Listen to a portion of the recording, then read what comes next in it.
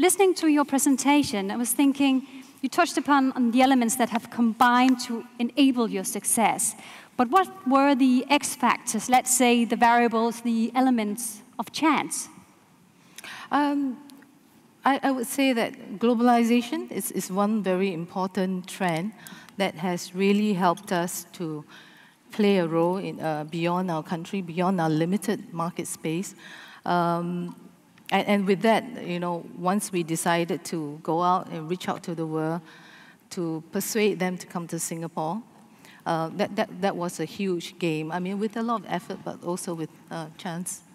Let's once again consider Singapore's journey to success. In my opinion, we often learn more from our mistakes than our successes.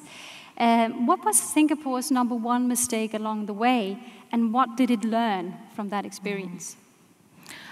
Well,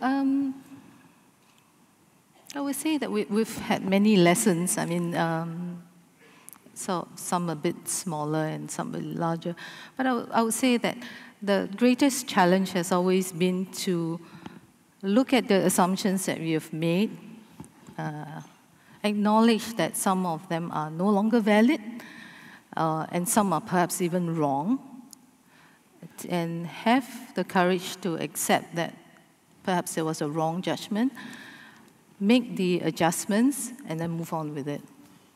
And that has been the situation in many of the different policies, especially around social systems in Singapore. You were a minister, today you're a businesswoman, and I was just thinking, if you should give one single most important lesson or advice to small, medium-sized companies, and learn from the Singapore, let's say, success story, what would your advice be to our audience?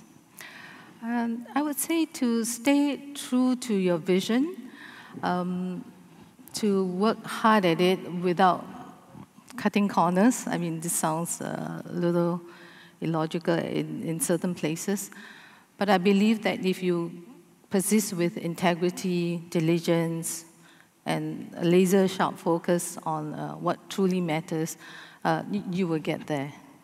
And finally, we know that Singapore made it big. Can it make it even bigger, or has it reached its limit? We don't think we can stay stagnant, so we will not allow ourselves to sort of hang around and see if our market share has dropped in certain areas, or whether our transportation hub status is being eroded. We will always proactively act to make sure that it won't happen.